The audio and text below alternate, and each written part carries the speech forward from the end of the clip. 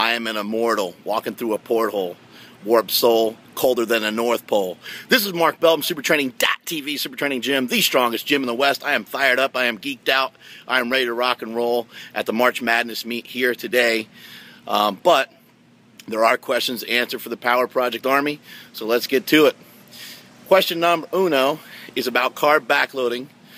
First of all, let me explain carb backloading shortly. Carbohydrate backloading refers to eating your carbohydrates pretty much anytime after about 5 or 6 p.m. You're going to work out, you're going to lift at preferably around 3 or 4 or 5, somewhere in there, and then you're going to start to load up on your carbohydrates afterwards. During the day, it's going to be a ketogenic diet where the fat content is fairly high, the protein content is fairly high, and the carbohydrates are very, very low, trying to eat basically no carbs throughout the day. This guy's question is Cobra. His question is, he wants to know, am I backloading on my off days? First of all, to lose all the weight that I've lost and to get ripped, tan, and vascular, I utilized Carbnite, which is a ketogenic diet that is a 7-day low-carb protocol. And on that 7th day, the last 2 meals, you're allowed to chew up some carbs. I've since modified that as I was going through. As I started to lose 30, 40, and 50 pounds, I started to make alterations to that. But basically, when my carb content is low, I'm able to stay pretty lean.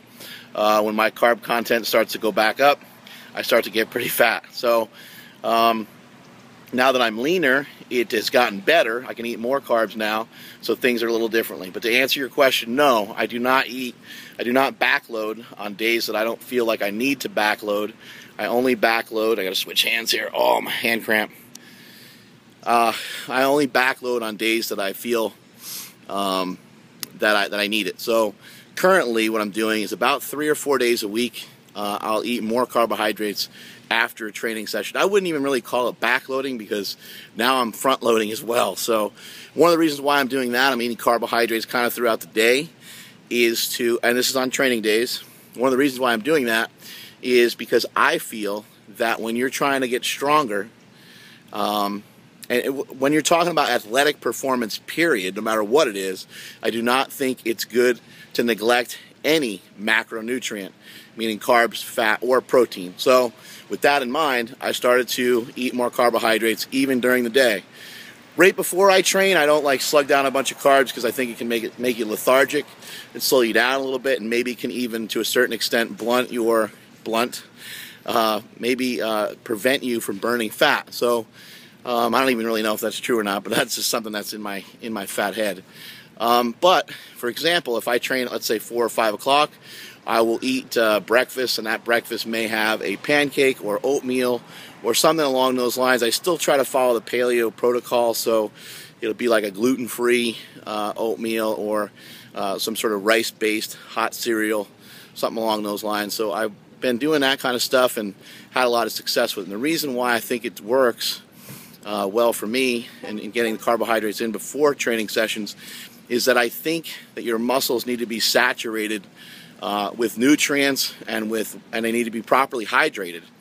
And that's something that you don't really hear people talking about. But when you're on a low-carb diet, anytime you drink water, it basically goes in your mouth and out your weenus, right? It's going in and out pretty quickly.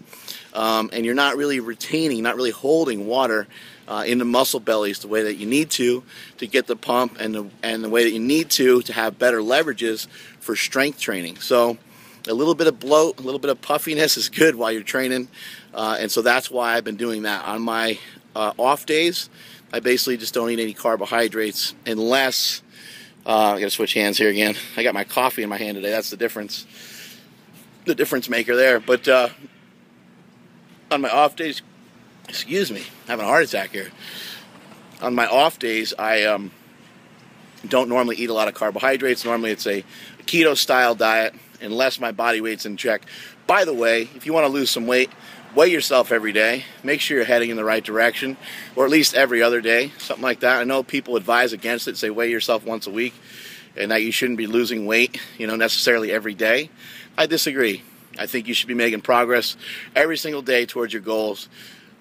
You will not always see a 1 pound weight loss every single day. That would be absurd, but if you see a 2-pound increase, then you know that something's not working in your favor, or you can, maybe you drank the night before, or maybe you ate too much salt, or whatever it might be. But at least you start to know why, and you start to learn how your body is responding to the foods that you're eating.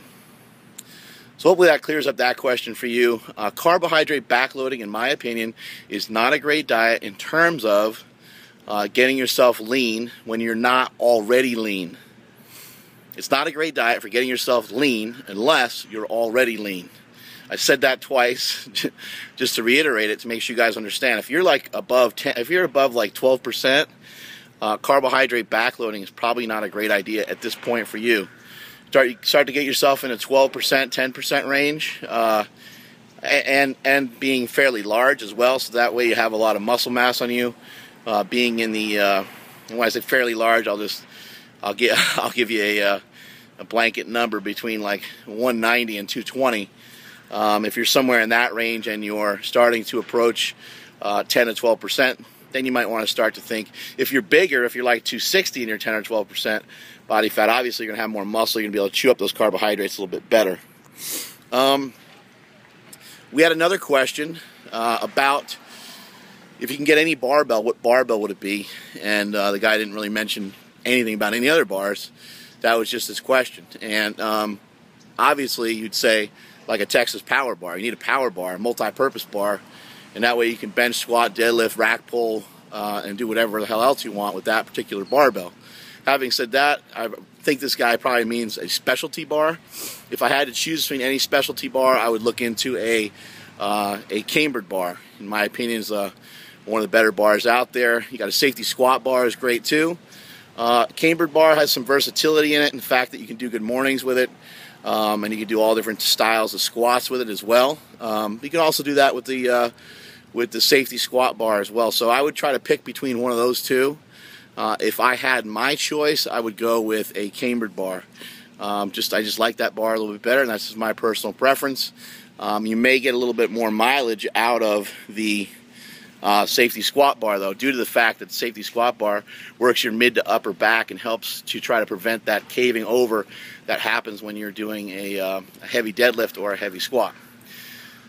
Now, let's talk a little bit here about the March Madness meet that I'm about to participate in a little bit here. Drinking my coffee, getting myself ready to go, getting myself ready to rumble. We have Scott Mendelson's in the house. He is absolutely enormous, weighed in at 340 pounds. He's huge.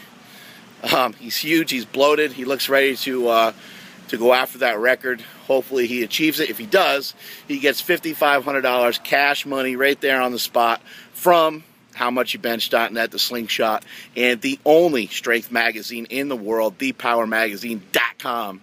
Not to be outdone is Stan Rhino Efforting, competing in the 275-pound weight class. He looks jacked. He looks ready to go. He looks huge.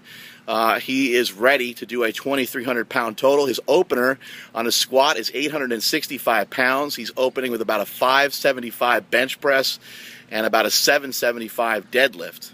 Not to be outdone is Brandon Old Bird Dog Lily Pad.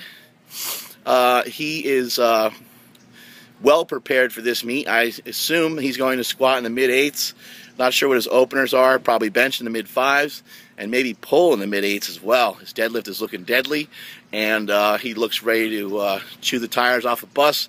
He looks fired up as always. So look for him to get in the mid-22s and maybe even 23. Who knows? We also have Chad Wesley Smith. Never trust the guy with 3 names. He is probably going to squat over 900 pounds. Not sure where his bench press is at, and he would probably pull close to 800 pounds, something like that. So we got some big boys lifting at this meet.